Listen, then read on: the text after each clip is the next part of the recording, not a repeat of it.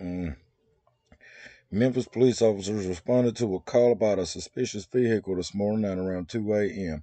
Two teenage boys were found at the scene of the alleged crime and became engaged in a shootout with police officers. One of the teens, 18-year-old Yaylen Loble, was recently caught inside a stolen vehicle by police officers with an illegally modified firearm that could be used as a machine gun. He was arrested and released without bond in March. The teen thugs murdered one Memphis police officer, while two more officers have been hospitalized.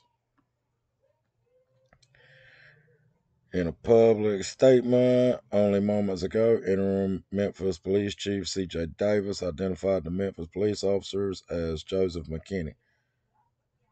According to interim Chief Davis, Officer McKinney joined the department in 2020. Yaylen Loble, the 18-year-old suspect, is dead. The second suspect, a 17-year-old male, has been apprehended and remains in the hospital.